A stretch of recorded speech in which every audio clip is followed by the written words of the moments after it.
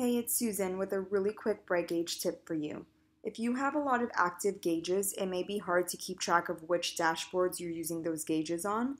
And a lot of our customers ask us if there's an easy way to find out this information, and the answer is yes, there is. This could be a game changer for you. So whenever you're in any of your gauges, go to the left-hand side modules and click on the usage tab, and you'll find a list of all the dashboards featuring this gauge. So you can just click on any of them and you'll see that gauge right there. That's it. It's that simple.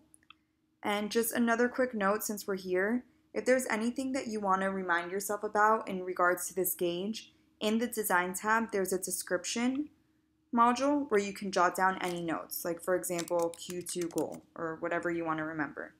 It's that simple. So if you have any questions at any time, please don't hesitate to reach out to support@brightgauge.com. Have a good one.